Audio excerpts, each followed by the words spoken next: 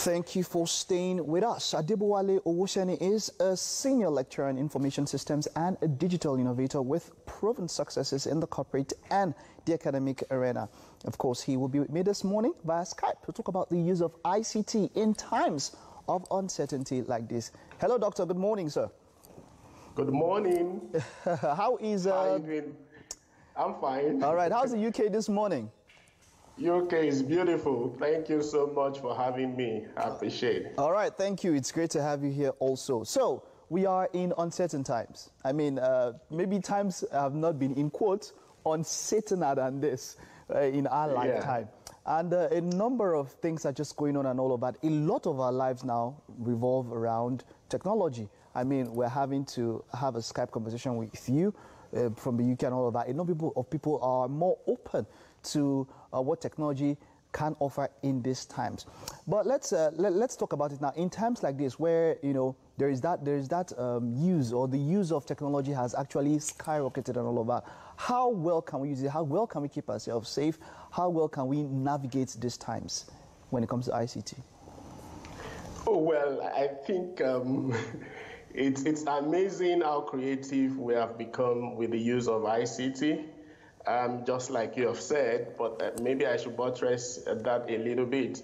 So we've seen interesting things happening online. Okay, so for example, we've seen people having parties online, having funerals online, having naming ceremonies online. Interestingly, it seems as if governance is even moved online. A couple of times I've seen the vice president at meetings, online, and then even schooling, working from home pre-COVID era used to be I mean, it's not a taboo, but it's something that employers of labor seems to frown on. Those days, I remember us having a working leave, meaning you are on leave, but then you are home, you are working. But today, it seems as if all these things have changed. And then I just wonder what actually changed. Why is it that we tend to now accept and make use of technology in this trying and turbulent time, unlike we've done before?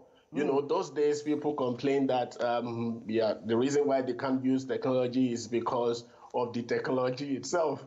But again, it just appears to me that major reason is about a closed mindset. It's not really about the limitations of the technology, but our mindset towards the usage of this technology. Now that is but where quickly, exactly. Okay, go ahead. Go ahead. Okay, but quickly, I think this we have three major implications. Okay, so the first thing we are going to see is that this creativity is going to bring about a disruption. You recall our last conversation about fourth industrial revolution and how it's going to impact employment and impact every other aspect of our life. So it appears that fourth industrial revolution is coming quickly or quicker than we thought of. So there's going to be a lot of businesses that will go under, and then we're going to see the rise of new business models based on digital technologies. Okay, an example is going to be maybe a dry cleaner. Okay, so today we've seen a lot of offices shut down, and then people are working from home. So consider Mr. Hay, who is a dry cleaner and has about 5 customers.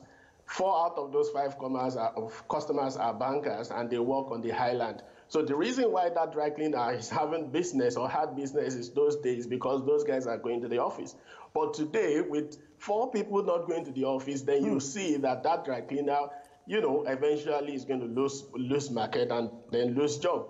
And then another example might be people that sells ashrebi and all that, so there are no more parties, and then those businesses will go under. But then again, we're going to see the rise of new businesses based on digital technology, data usage, and all that. Now that's exactly... The second thing... Doctor, that's exactly, just before you go into the second thing, Doctor, that's exactly what I wanted to mention now. Adaptability, when it comes to the common man, adaptability to that era of everything being digital, that is something that has been quite hard. How can someone make that process, that segue, how can one make it easy for, you have a number of people, maybe the elderly, the baby boomers who they've not been so used to technology, but now everything is getting into the technological space. How do they adapt?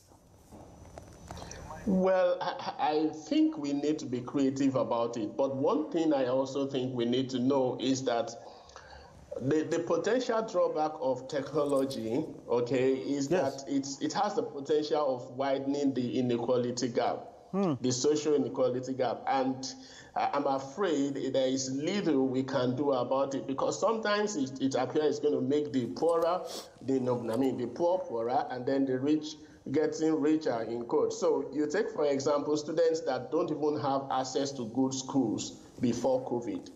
You know, how do you expect them to have access to schools online? They don't have access to data. They don't have access to good schools. But then today we've seen that the children of the rich that couldn't go to school before, because of COVID, they've all moved online, and then school is going on for them. So for people that don't really have this technology, yes, they can adapt and then begin to learn about how to use some of them. An example is going to be, I've seen people making use of WhatsApp, you know, as an example for schooling. Yeah. I've seen people hold fellowship, churches, and all that on WhatsApp. And then you wonder how they make use of this, you know, because they can't afford the kind of data that Zoom technology or Skype and all that is going to require. That's live streaming. But on WhatsApp, you can just do voice messages and then combine it with your text message, and then you are gone. You are good to go. So, you know, you just need to look at creative ways of doing these things. And I also think that some of our digital technology providers should also look at technologies that will be affordable for the common man. Okay, wonderful. Doctor, you have 2 more points to give us. We will conclude on those 2 more points next week. We have to go now. Okay. We'll conclude. We just please keep them down. We'll continue talking about using ICT in terms of uncertainty. We have 2 more points to go from you. Thank you very much for such an exposure this morning. Thank you. I appreciate it. Have a blessed day. All right. Bye-bye. All right. Thank you. Okay, that's it. I hope you're able to learn something there. Hey, come on. We have to look. There is no option. We all have to adapt. For those of us who are not tech savvy, you have to be. These are times, it's the future, it is now, right? Now that's all we can take now. That was tech, of course, and Dr. Adibowale Owoseni was our guest. I'll have to head over to the kitchen, of course. How far have you guys gone with, what is it, sandwich? Or? Yes, we are making avocado and egg, scrambled egg